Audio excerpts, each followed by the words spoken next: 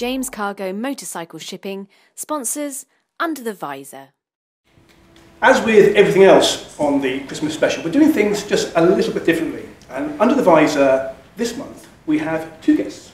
We have Vince and Lois Pryce. Welcome. Thank you. Howdy. Lovely to see both of you again. Great to be here. Is this, well, how long has it been since you've been interviewed together? Because I see a lot of interviews where you've done separately, but how long has it been since you've been interviewed together? I don't know if we ever have. Never. Actually. I think this is a groundbreaking experience. And never before filmed in a cool person's storage facility. Is that where we are? Well, we do like to meet first. So yeah, well, that's fantastic to have you here together. I do have lots of questions about the two of you together. I'm going to come back to those. Really? A lot of people have got questions. That's what the internet's for. That's the whole separate issue. But I do have some questions for you about kind of how you both got into motorcycling. We'll start kind of with the basics. Sure. So, Lois, let me just start with you. Now, as I understand it, you were in a corporate job at the BBC, and then something made you think, I know what, I'm going to go off and ride all the way through America. Just kind of tell us what happened. Yeah, sure. So I essentially worked, my whole adult life since I left school, and I ended up in a job that was tedious. And it wasn't a bad job, but it was a job that just involved trudging up the stairs and sitting in a grey office 9 to 5, Monday to Friday, and I just, like so many of us thought, oh no, I can't do this for the rest of my life. So that was my, late 20s crisis, or whatever you want to call it. That feeling, I suppose, coincided with me passing my bike test, and me and my best friend had just thought we'd learn to ride bikes together. We thought it'd be a laugh. I got no biking in my family or anything like that. I didn't really know anyone that rode motorcycles, but I just thought it looked like a cool thing to do. And it was. We passed our tests. I don't think she ever rode a bike again. And then I got into riding classic British bikes, BSAs and stuff like that. And so I think it was that combination of kind of itchy feet, boring job, motorcycle licence. It was like, bing, light bulb. Oh, okay, now I know what to do with my life sort of idea. So I packed in the job and, well, I started looking into sort of having a motorcycle adventure. I didn't have a clue what that meant, or I just knew that I wanted to see the world, and a bike seemed like the best way to do that. And so it's 2002, and of course at that time the internet and motorcycling, adventure motorcycling on the internet was still quite lean really. There was Horizons Unlimited, but that was probably about it. So of course Chris Scott's Adventure Motorcycling Handbook was the kind of Bible, and so I came across that pretty quickly, and that really transformed everything, because I read that cover to cover millions of times, and I realised, oh wow, these are just normal people who do this stuff. So if they can do it, I can do it, and that was really the kind of kicking off point. So, of all the places you could choose to go around the world, you chose to go Alaska, then to South America. What made you choose that? Well, initially, you think big. I thought, I want to go all the way around the world, and I soon realised that I probably wouldn't be able to afford to do that. So I decided to pick a good, neat, from A to B type of thing. I didn't want to just meander aimlessly. So I love a lot of stuff about America. Music particularly, so I'd always wanted to kind of do that West Coast ride, and then I thought, well, I might as well just keep going. I wanted to go somewhere hot and sunny. I wasn't interested in anything like Siberia, anything cold. I loved it, the heat. So looking at the continent, I thought, well, it makes sense to start right at the top and go right to the bottom. So that was the thinking behind that. And when you went, were you planning on writing a book before you left? Or Not at all. This is the kind of, really, in a way, the best thing that came out of it was this kind of whole new world and career and everything that I hadn't really even considered. I left my job, had no idea what I was going to do when I got back. But I think this is the thing about taking the leap of a trip like that. So many other things come from it. Obviously you have a great time, you ride some great roads, meet some great people, but so many other things come out of taking that leap. And for me that was the greatest thing really. I used to just send emails back to my brother, he's a web wizard, and he made this website for me. And like I say, it was kind of early days, there was no blogging or social media in those days. But he would put these emails up, and I used to get my photos developed in shops.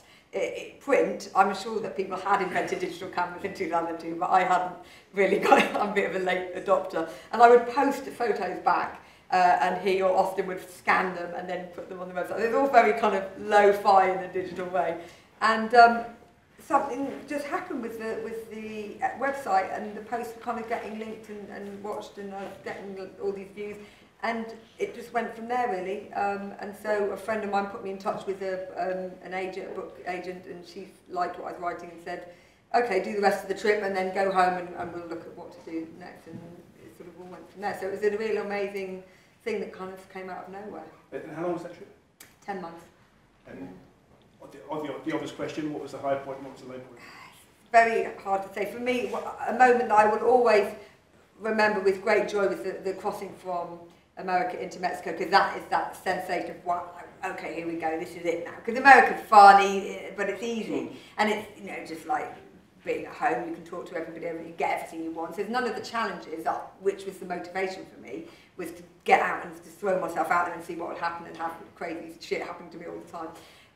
So once I went into Mexico, that's when I felt like the adventure was really starting. And I've always loved Baja, Mexico, for that reason, because it represents like the big start of it all. Okay, and low points. Well, readers of my book, Lois on the Loose, will remember maybe the character that I rode with for a while who had a terrible, brutal, awful crash in Bolivia. And that was a particular low point, sort of seeing somebody almost die, obviously, in front of me.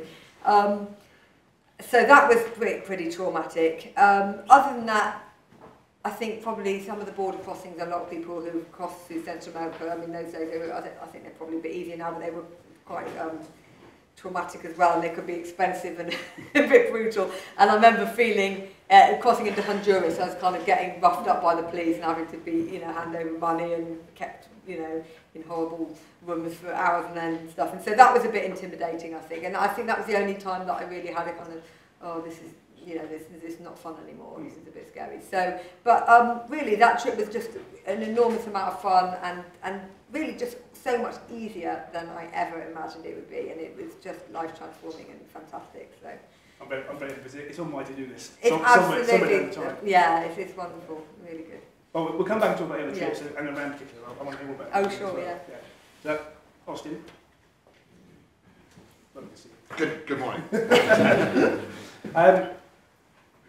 Mondo Enduro, which I watched for the first time 10 years ago, actually sitting in the Pyrenees Last on a night. campsite. This guy. I actually watched it on my phone, a little speaker next to the camp in the Pyrenees, and absolutely. In fact, that's the second time. I watched it at home and I watched it with my friends when we were away.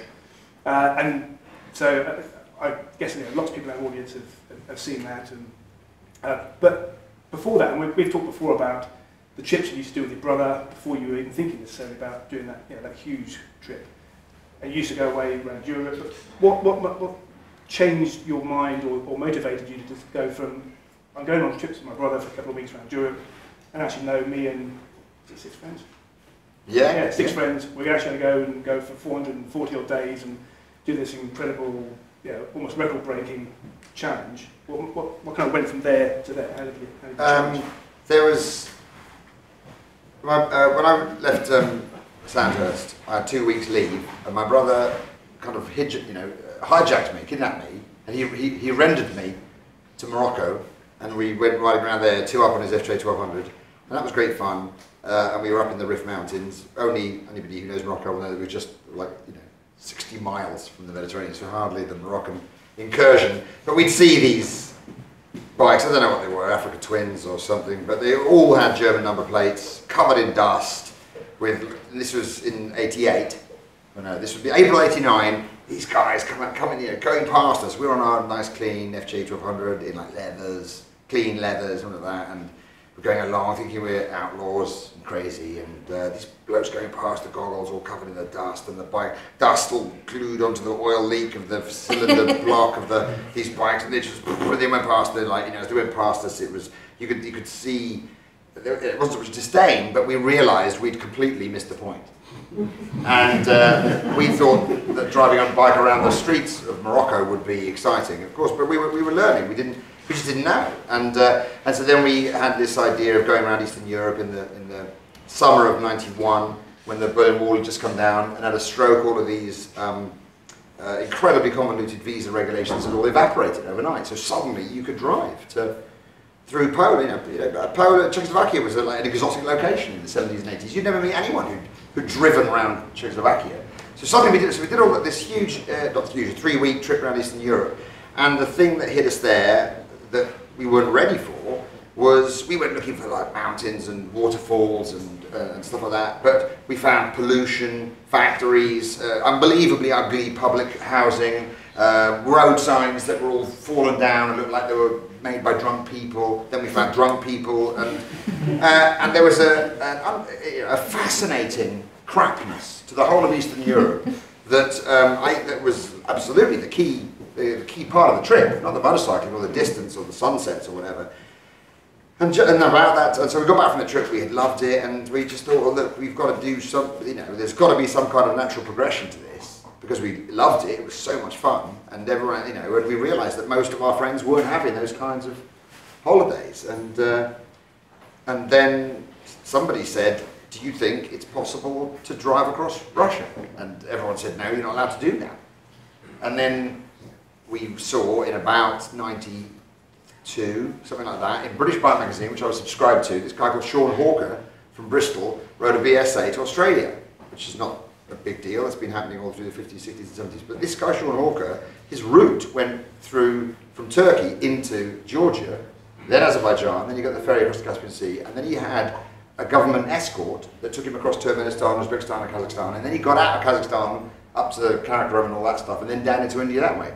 Now, I wasn't a student of this stuff, but I was pretty sure I'd never heard of anything like that happening before. All these Stan countries, none of us knew the names of them properly, or where they were, how they fitted next to each other, and this, this extraordinary black hole that was Central Asia, that no one could sketch a map of it or anything. So I read this article, and in the good old days, you wrote a letter to British Bike Magazine, Morton's Me, or whoever it was, up in, Mortons. Are they Mortons? Go Mortons. Yeah, so got this guy Sean Hawker's address, or they forwarded our letter to him.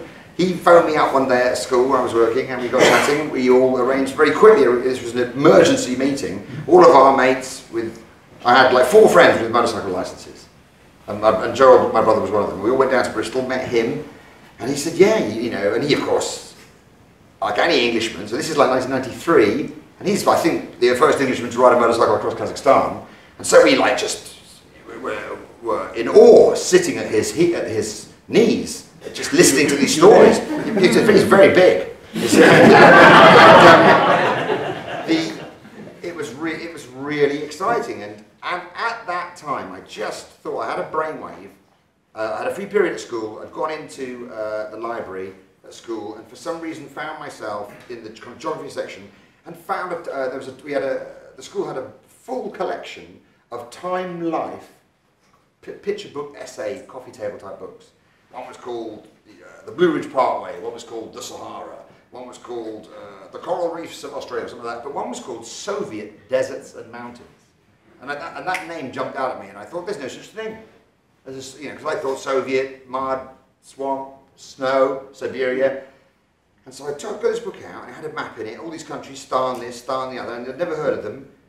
What? And I started looking through it, then the Sean Hawker thing, and I became fascinated with this idea of Central Asia. And I got a book about the Great Game, about the history of British involvement out there, and all these army officers in the hole, in the ground in Merv, and the minaret in Bukhara, and Samarkand, and all these fabulous flying carpet style names and everything. Then this weird overlay of the Soviet Union on top of it. You're not quite sure culturally what you're getting. So that's once we thought of all that stuff, and then somebody said, "You didn't get across the Soviet Union?" Then we said, "Well, let's try." I'm not going to ask you all the stories. There's so many stories that came from the video itself. But the guys you went with, obviously, you're still in touch with your brother, but because not everybody finished the trip. But are you still in touch with all the other guys? Oh yeah, totally. That was even the blokes who left early on day 66. That was still a pretty intense shared experience, just to drive from London to Irkutsk together, and we had plenty of, because we were so useless and had no idea what we were doing. We had so many, every day there was an incident, so it was exciting. And so yeah, we see all those guys. It was great. I was really upset that they left early, but they had their reasons, and it's not the army. You can't tell them. You can't go. You've got to stay. You've got to keep going. So they did their thing. I'd like to quietly imagine that they slightly regret it now in the fullness of time, but. Yeah. But when you're talking about those days, instant sadness, this is a quick question for both of you. Yeah. When I did the first 2 big trips, and they were very small compared to the stuff you guys have done, but that sense of the unknown, every day, I woke up terrified because of what was coming. And actually, when I look back on it, I have very fond memories, but I'm not sure at the time, because they were not, I hadn't have time to get used to them. I wasn't away long enough to get used to where I was going or how I was going. I felt terrified in days. Only afterwards I felt kind of fondness and memory. Yeah. So when you're away, how much of it is excitement? How much of it is worry or terror about where you're going or what is unknown? Does it turn into excitement every day? For me, I was more scared before I left because that's sort of the overarching imagination of all the awful things that might happen to me. And part of the reason that I chose to do my first trip that way round, from north to south, was so I could sort of ease myself in North America. Because, you know, I'd never really ridden outside of the M25. I mean, no, I'd been to France once. I decided to do this trip. I thought, I'd better go to France. So I didn't really know if I was going to even like being on the road, living, you know, like that. But there's definitely a period of adapting, and every trip is the same. It's not like you do one trip and obviously it gets easier, but there's always this kind of, I'd say it's about 2 weeks where everything's horrible and you hate it and it's awful, and then you kind of get into a different mind frame and you just allow everything to happen to you, and then that makes it so much easier. But I think if you're doing a short trip, it's quite hard to get into that mindset. It's something that just takes time and you can't rush it. I think certainly before, well, Mono Enduro, and with the trips leading up to that, because there was no internet, it was hard to find somebody who would tell you a story to make you scared. So whereas now there's, you know, the chat rooms, the internet's like overloaded with people telling you how dangerous adventure motorcycling is and how don't go here, don't go there. This, there's blogs galore about that. But back then it was kind of, I think, obvious to anybody that if you could, you would go somewhere. I mean, there'd have to be something wrong with you. I think that's a very British characteristic. We've been going to other people's countries and pretending that they're ours for 2 centuries, you know. And so that was all fine. It was only when we were on the road, having done all Russia and like that, and coming down to America, we started to, this is in 95, 20 years ago, but we started to get this drip feed of Americans telling you how awful Mexico was going to be. Yeah. And because we'd just crossed the former Soviet Union, which was essentially almost coming apart in front of our very eyes, and its infrastructure was literally falling apart, we had a kind of vision of what a society in free fall and meltdown might look like. And this is what they were telling us Mexico was like, with an overlay of anarchy and drug war. So we arrived in America not scared, and I remember when I got to the border at Nogales in Arizona, I was scared. Thank you. It was the same in 2003, terrified, and it's even worse now, I would say. The Americans are always scared of Mexico, so you have to try to keep, you know, true and not listen to them, because it will really put you off. And when you cross the border, of course, it's absolutely great. Yeah, it's pretty much like the best country in the world, Mexico. I would not even ride a motorcycle there immediately. I'd go and live in Mexico like that. You'd have to come with me. Oh, okay. But I think that's Americans. What's it? Yeah. 80% of Americans don't own a passport. Yeah. They're nervous about the rest of the 45% think the Genesis is true. Now I know it's not that kind of show. Nothing to do with football. 90% of people think Genesis is rubbish. Okay, I have a question each for you that's completely nothing to do with motorbike adventures, but we will come back to that in a second. Sure. And it comes back to what I did some research about both of you. I did see that apparently you were in a TV series. So, not Mondo Enduro or all the other stuff you've done on TV, but you were in a Channel 4 thing. You played a maths teacher. Yeah, strangely enough, I am a maths teacher, so I wasn't acting. But it was a fictional show. You were playing. Yeah, it was a stupid reality show. It was rubbish. It was called That Teacher. Yeah. It was. I foolishly. I was headhunted for it. Ironically, the only teaching job I was ever actually rung up and somebody said, "Do you want this job?" was for a pretend school, and yeah, that was it. But it was. They got our teachers in. They said it was a bloke called Jamie Isaacs, who was a whiz kid in the noughties, and he'd made a show called Bad Lads Army. Well, no, he made Lads Army, where he got a load of nobodies, and they all pretended, and they rented a barracks called West Down Camp on Salisbury Plain, and they pretended it was the 1950s, and they filmed these guys doing 4 weeks of basic training. Yeah, and then they all crying and everything, and they want to go home and all that stuff. So that's all they film, and then the fat one loses weight, and then the weedy one eventually does a press up, and it's like hooray, you know. And so after that success, Channel 4 were like all over that company, and they said, you know, can you do it again? And they said, well, they did a brainstorm and said, 1950s school, traditional methods, teachers in gowns, mortarboards, strict discipline, no mobile phones, and then they did a little bit of brainstorm, you know, they did some asked around, and somebody said, get this guy Austin Vince, he's Britain's greatest math teacher. We'll use that bit. Yeah, so they paid me to do it, and that paid for the wedding. It's brilliant. Right. Okay. Did you enjoy the experience? No. It was in the holidays, obviously. So it was you know, to work for 4 weeks full on. I mean, because it was like a fake boarding school. We were get the children out of bed and all that stuff at 7 in the morning, and we put them to bed at 11 at night. Plus, we had to do all our other stuff as well. So it was utterly exhausting. It was much more exhausting than real life teaching. And I bet that you're related somehow to Olivia Newton-John, which I'm sure someone has said that to you before. I am. Olivia Newton-John is my dad's cousin, which I think makes her my first cousin once removed. Right. And Ben Elton, apparently, is that right? Well, I only found this out because Olivia Newton-John, I found out, is related to Ben Elton, like a third cousin or something, and then my friend did some complicated family tree and worked out that therefore, I was also related to Ben Elton, obviously, somehow.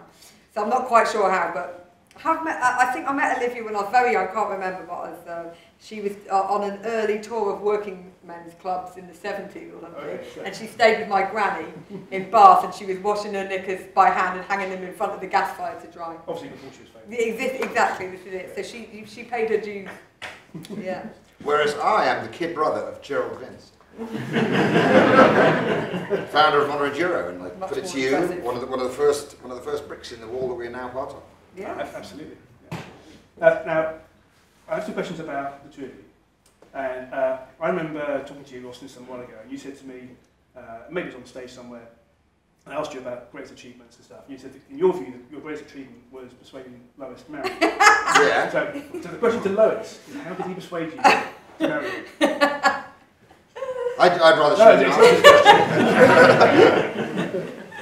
What was it about the young man? No. It was the overalls, obviously. Well, you didn't have to persuade me very much at all, did you? It was well, I only had to ask once. I could make it rain. And I have to say, we were on a bike trip, and we were in rain like this, wearing army ponchos when he proposed. So I thought, well, if any bloke's going to ask a girl to marry him who's wearing, you know, green plastic cape, then I thought he's got to be good. And how did you meet in the first place?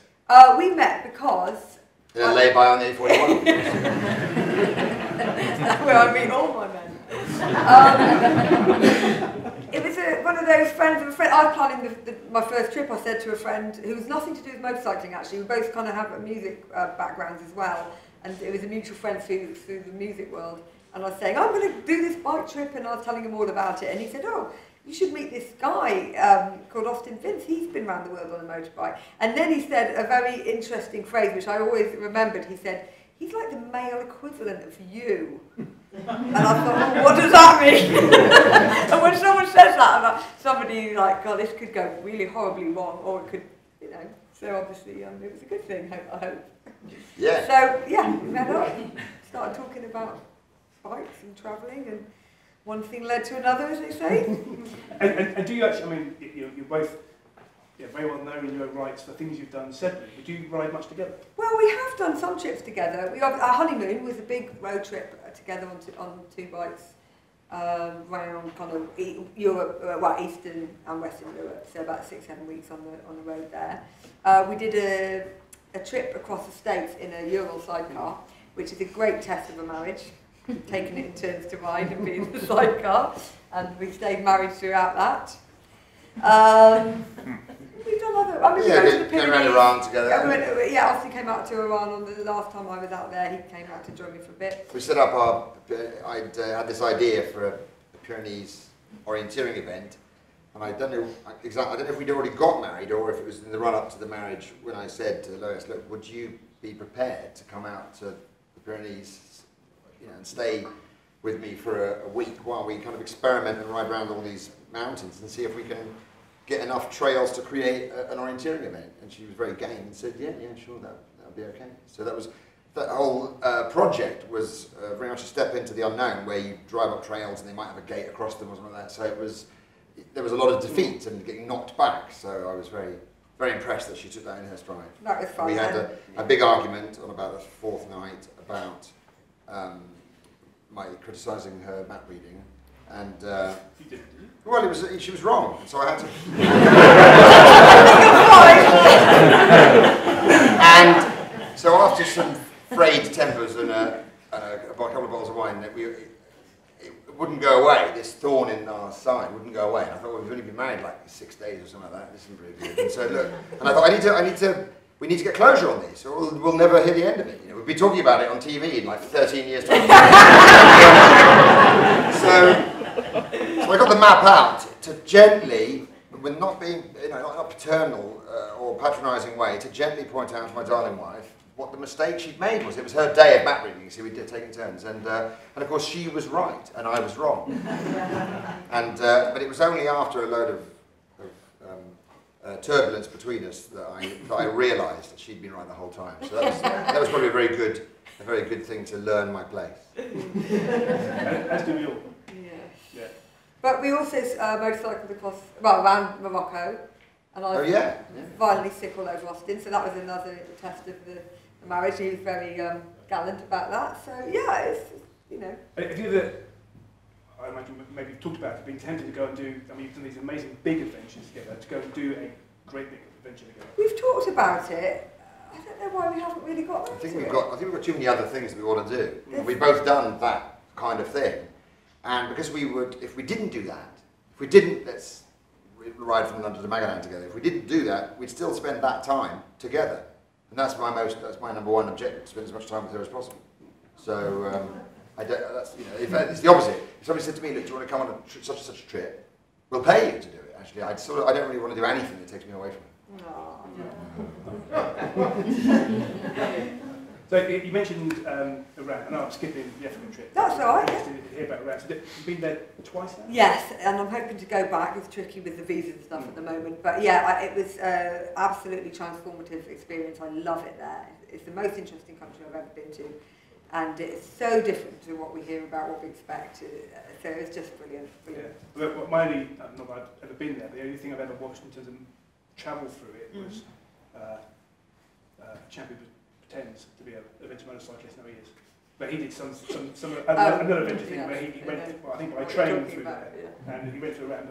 Him and his adventure motorcyclist with the train? That's never going to happen. We've all done it, come on!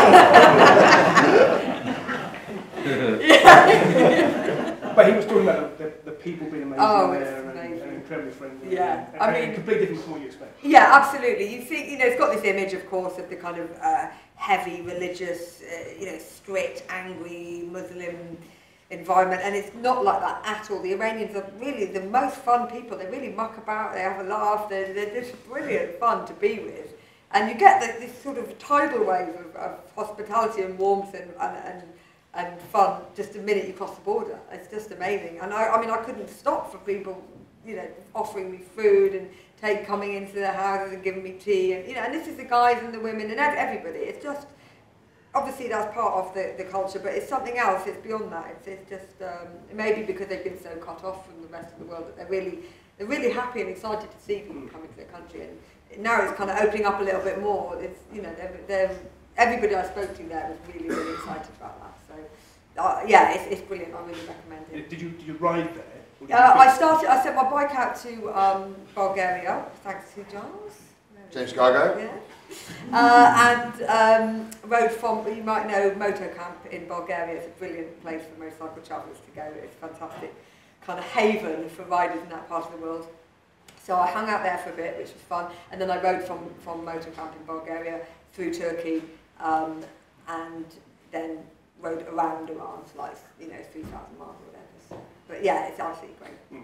I was shocked in Iran how I first crossed Iran in 1984, but just on a bus, several buses, and on my way to India, and it was in the middle of the Iran-Iraq war, so it was somber. The country was literally on a war footing, and it was strange being an obviously European person, but everyone was nice and everything like that. But it was on this. Lois was out there, and I went out and joined her for a week in the Easter holidays from school.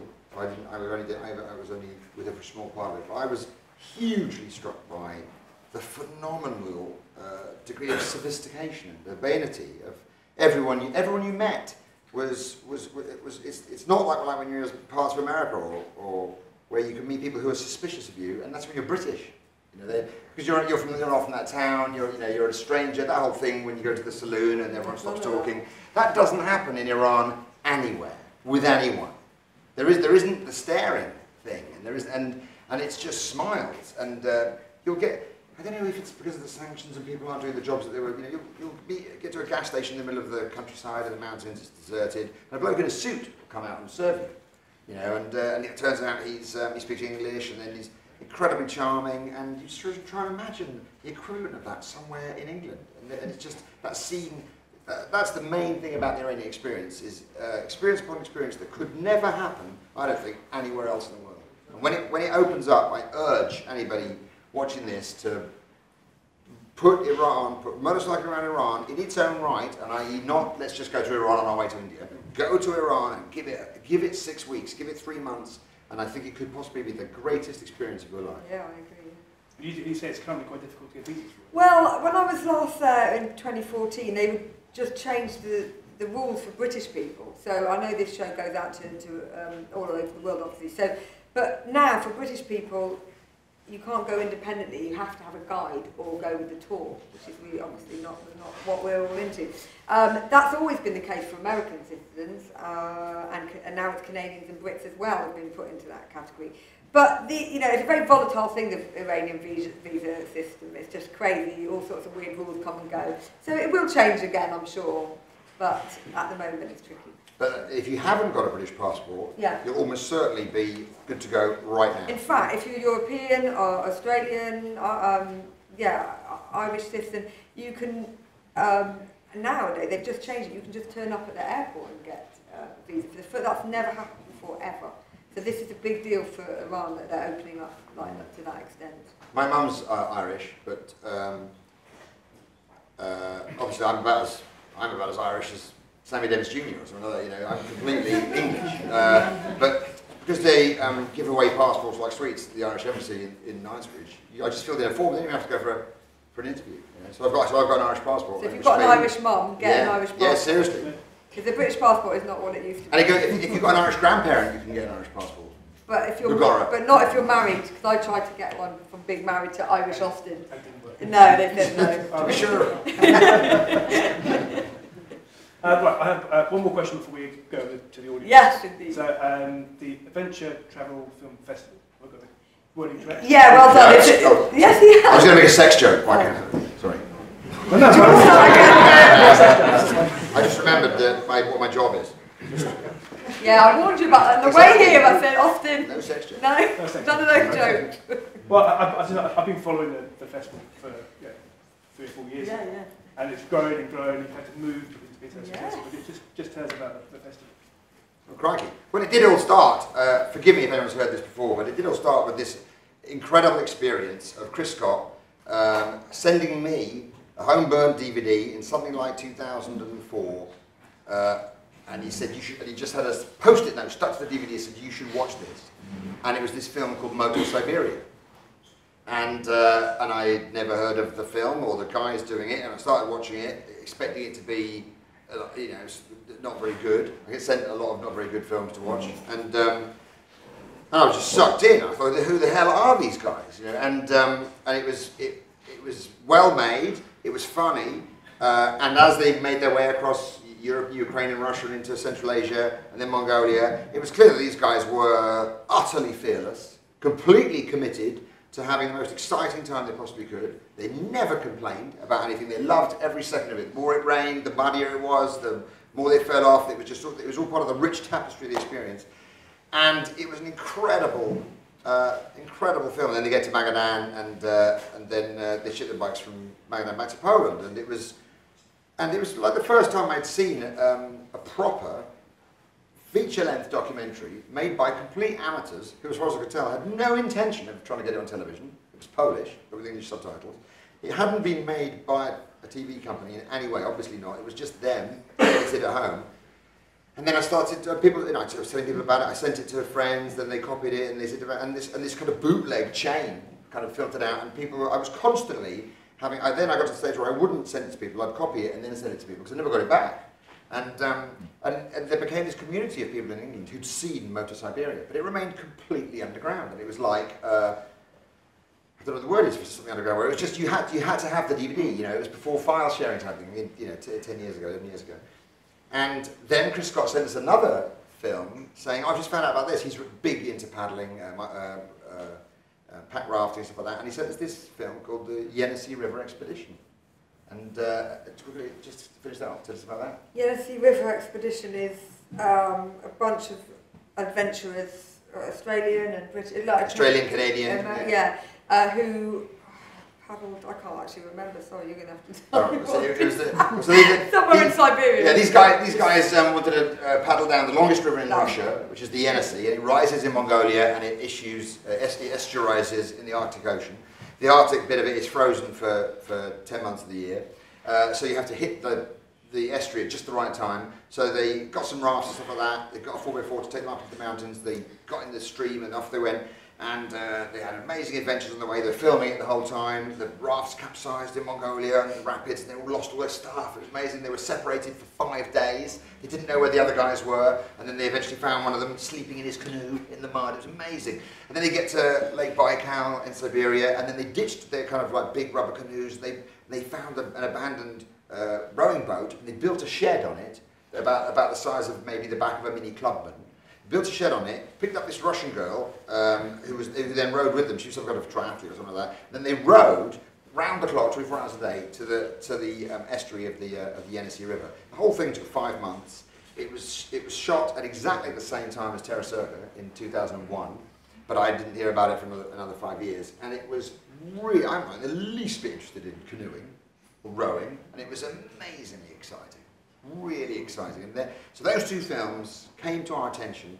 We were lending them to everyone, and somebody said, well, I think it was Lois, said we should have an event where we show this stuff that we seem to be, because of the films I've made, we used to get sent things that, and like, have you seen this? And then we realised that we were actually building up a little bit of a collection, and so we said we've got to share this somehow. I think it was also once we got this guy in America that I didn't know, but read my book and got in touch, and we were emailing each other, and he sent me this DVD called a film called Cycle South, which was just superb. It's like early Easy Rider, before Easy Rider, amazing 70s dirt biking, crazy, brilliant film, and it was nowhere to be seen on the internet. Nobody had heard about it. There was no mention of it. It was just completely forgotten and obscure, and it was really, it's a brilliant film, isn't it? No, incredible. So you think with the internet, we always assume that everyone knows everything. Everyone's seen everything. Yeah, and it's like, wow. But actually that's not true. There's still tons of forgotten gems, nuggets that are waiting to be... This film had this kind of psychedelic, drug-crazed, naked motocross section in it. I thought, people need to know about this. So we thought, let's show it to 200 people in the field, and we did. So I know you 200 people in the field started. Yeah. This summer's event was... More like 700. Showing how many films? 14 films, is it, we show normally? And then we have speakers and obviously workshops and all that stuff. So yeah, and we have a festival in Australia too. It looks like we're going to have one in China. So yeah, it's all happening.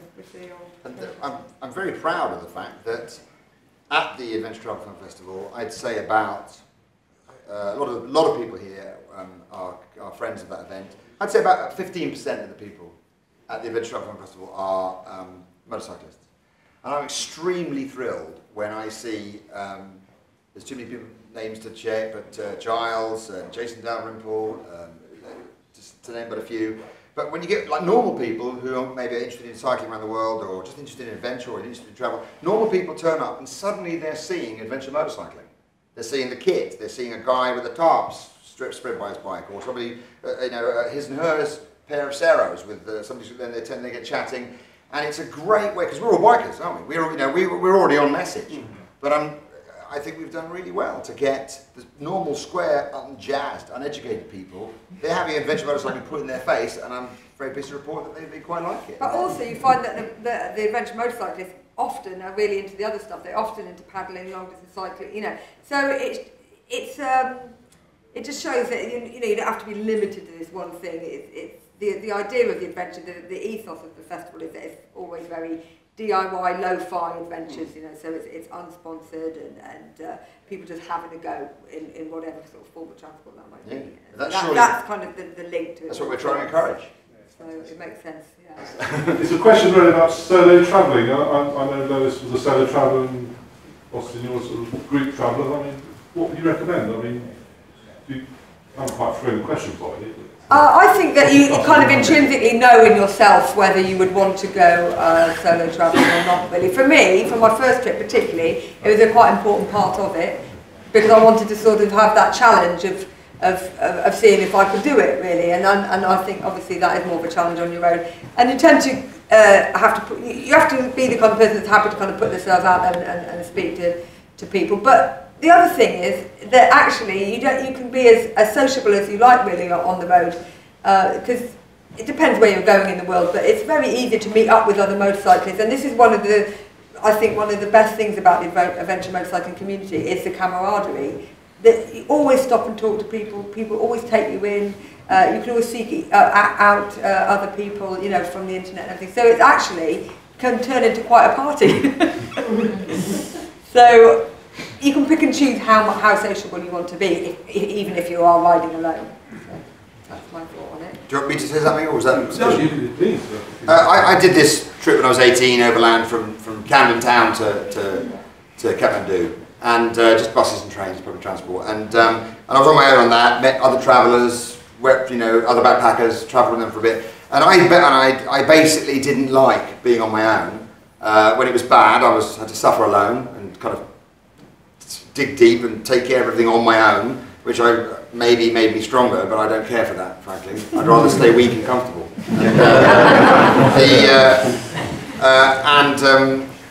So when we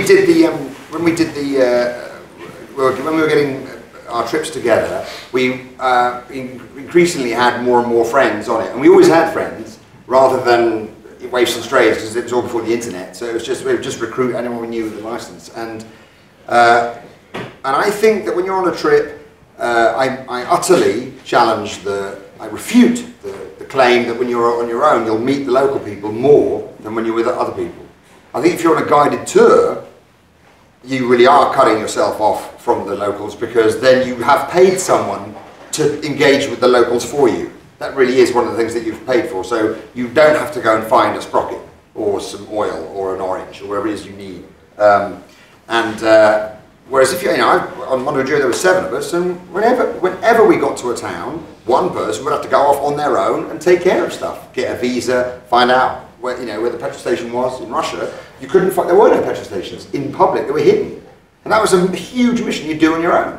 And then you might meet back again. And also when you're on a group trip, all the time you're riding, you're on your own in your head, aren't you?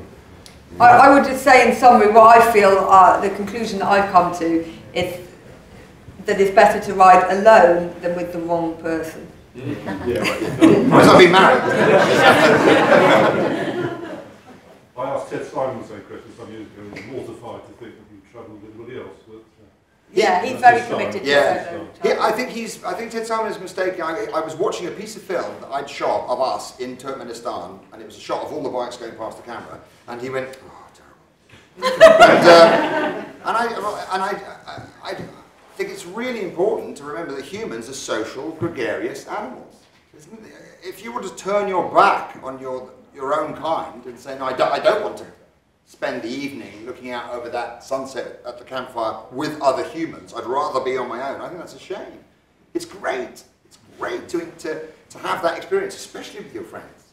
And of course, the people I did that trip with, and my brother, even though he drives me crazy, I mean, we've got a bond that nothing will break. It was really, really cool. Okay, my name's Mike Simmons, obviously a big fan of both of you and the Adventure Film Festival. What you put on Facebook the other night, that map, was it your Pyrenees adventure? Because you didn't answer me. Oh, sorry, yeah. Mike Simmons. It's a schematic of the checkpoints for the Pyrenees thing. But it's inspired by the Italian poster for $1 Billion Brain, which is un cervello di $1 miliardo. So it's only $1 million brain in Italian. Ah, right. And will you open your trips up to the modern motorcyclists? Because I know you do. No, it's quite the opposite. The main one that we do is Vince, the virtually impossible navigation challenge event, and that's for any bike in the world. Yeah, what do you want? Am I allowed to do an advert? Yeah. I just want to put it in. Yeah, what do you do? Now, next September I'm going to do my first kind of big adventure bike, big GS 1200 KTM, whatever the 3000 cc. All these massive these cars with two bikes that you guys love. We're going to do just a 4-day thing called Mini Mondo, guided trail riding across the Pyrenees, rough camping every night, self-catering, all that stuff. So obviously I'll have to charge you to do that, but I'm only going to take 8 people, so that'll happen once a year. So let me know if you're interested. It will be fun. Exactly. Nathan Millwood is running a rival organisation. They're going the other way on postie bikes. They're staying in hotels every night. Cool. Lois, writing to Nigeria and the press about Nigeria is pretty negative when it comes to adventure motorcycling. People who go as far as Ghana, fly their bikes over Nigeria, or get to Ghana, somewhere else, and put on a ship. I know you rode through Nigeria. How was it for you? What was the experience? Well, it's an interesting question because, a bit like Iran, Nigeria has this reputation, doesn't it, all over the world. Nigerians have a reputation. So that was the kind of, the looming fear when I rode through Africa, when I get to Nigeria. And I've told you before, my dad's married to a Nigerian woman, and even she lives in England obviously now, and she was saying, why do you want to go there for? I would never go there. So sure enough, as I approached the border, I was kind of quaking in my boots as usual. But it was absolutely fun. I mean, obviously I didn't spend an awful lot of time there, just crossed through the northern section. And this was in 2006, so before, northern Nigeria obviously is a bit different nowadays. But yeah, great welcome. Obviously, lovely to be able to speak English again after having been in all those French-speaking countries, which was nice. And really made to feel at home. Very warm welcome, even from all the immigration and customs guys at this little border post coming from Niger. So I really enjoyed it, and I'd love to go to Lagos actually. So I'm very jealous of your journey. So I think it'll be great. Thank you very much. Nice. I'd just like to say thanks for bringing up Iran. When we did our trip, we planned to just cross Iran because of all the negative publicity, but we ended up staying for the full length of our visa because it was such a fantastic country. People were so friendly, looked after us, gave us accommodation for nothing. Yeah. We had an apartment in Tehran for a week for nothing. It was fantastic. It's incredible, isn't it? Yeah. So, yeah. Good. Well, keep spreading the word because I love to, try and let people know that it's not what you think. So it's good to hear it from you as well. Oh, a serious Iran admin contribution. There's a street in Iran, like it is in a lot of countries in the third world. There's certain streets where they have 50 of the same business. There's a street in Iran that's got interposed with each other army surplus stores, of which they've got no shortage. I know shortage of army surplus because they've been at war for so long. Army surplus stores, then motorcycle shops, and then camping shops, and they're all adjacent to each other. If you could fly, I don't know what the name of the street is, but I know a guy who does, and he could tell me. But if you got to that street with just some kind of financial instrument, or cash actually, since your financial instrument, if it's plastic, it has to be cash. Yeah. But if you go to that street, there's tons of bikes for sale in Iran, which you've never seen in your life before. They're all based around Chinese machines, which many of them don't seem to be copies of Japanese machines, but really cool stuff. 250s that come with bags, racks, and everything, totally tricked out, ready to go. And they're mad, like they're £1,000. brand new. And all of your gear, you could turn up with there with nothing, get everything you needed for the trip right in that street and set off, do the whole trip in Iran, and then maybe, I presume, somehow sell the bike when you got back. Also, they have a funny thing with V5s in Iran. It's the opposite of Britain. All that counts is that the bike's got an owner on the registered to that number plate. Doesn't matter if it's you. That's what makes the bike legal. Whereas in Britain, it's the opposite. You've got to be tied to that number plate, haven't you, by your address and all that, you know. So we had a friend who helped us sort some stuff out, but it seemed he bought me a motorbike, a CG125. We went running around, got stopped by the police loads of time. They never like freaked out, like, what are you doing on that bike? To them, the bike had a number plate. That was fine. That was all it took. It had to have a number plate. At the moment in Iran, you can only get 250cc bikes. Maximum. Yeah. You can get smaller ones. Yeah. It used to be, after the revolution, it was to stop people getting shot on drive-bys. It used to be 125 and then they put it up to 250. And there is talk now that they're starting to introduce bigger bikes. So hopefully the Iranians are getting very excited about the idea of, you see the wheelies they can do on their 125, what they'll be able to do when they get their hands on the big one. And you know that thing where we all love Morocco because it's kind of so close, but you've got the coastal fertile strip in the north between Ceuta and Al Hoceima, and then as you go south, you get this. You're in like, wow, I'm in the Sahara, and of course it's incredibly exciting. Well, you've got exactly that in Iran, but on a massive, much more big. You know, Iran from the Caspian Sea to the Arabian Gulf is 2,000 miles.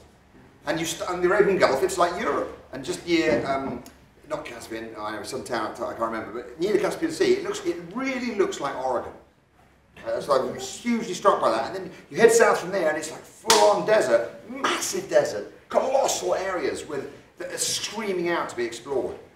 It's just, it's the new Morocco, Iran, without a doubt. I'm a bit of a gadget junkie myself.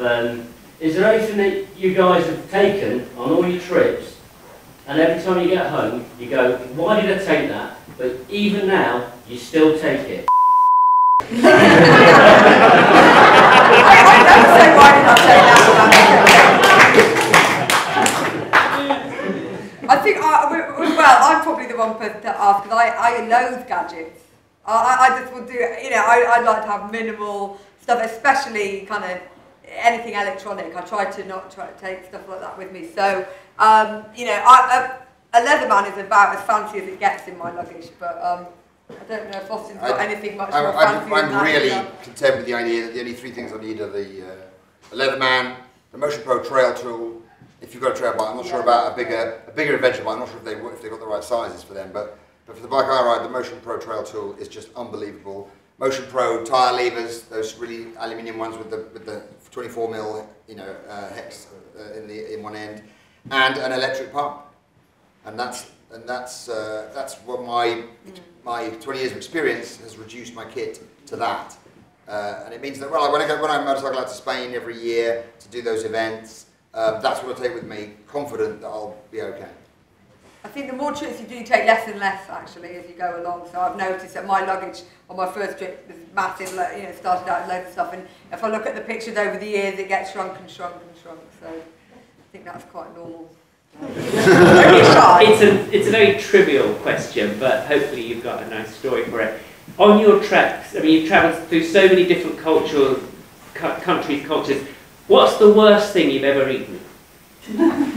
I mean, you embrace everything about your trips. Yeah. You're always optimistic. But is there something that and I know that Lois, obviously, you're vegetarian. Well, exactly, and I've had to not be vegetarian for politeness reasons. So I had to eat camel in Algeria, which was like, and I had to eat gazelle in Niger. They'd gone out and hunted and everything, and it's like a really endangered species. I was feeling really sorry for. They made a big thing about how to eat that as well. But those weren't the worst. The worst food I've ever eaten on a trip was actually in Washington State in America, where I went into a petrol station and I got a tuna sandwich. That was all they had left in a plastic wrapping, and I realised it was frozen. I said, "Oh, can you?" I was starving, it's quite hard to get decent food in America actually on the road. And I said, "Can you do something? Can you defrost this or something?" They said, "Oh yeah, sure." And they put it in the microwave. a minute later, bing, it comes out. So, but it wasn't fully defrosted, and so the outside was all warm and soggy, and the inside was hard and cold. And I ate it all. I thought, that is the most disgusting thing I've ever eaten, and I've never had such a bad food on anyone else. I'm afraid it's not a very exotic story. Austin? Every trip I've ever done, we self-cater to hopefully try and keep any kind of, tummy sickness. Pass you all in. Exactly. Vegetarian. I go vegetarian on the road, and pretty much never been ill. Yeah. So I just wondered if you'd ever been offered anything. Stuff, mystery meat, testicles, all that stuff. But thank you so much, Austin and Lois. It's been a privilege and a pleasure, and I wish we just had another hour. Well, we can talk too much anyway, can't we? Thank you so much. And audience, thank you very much.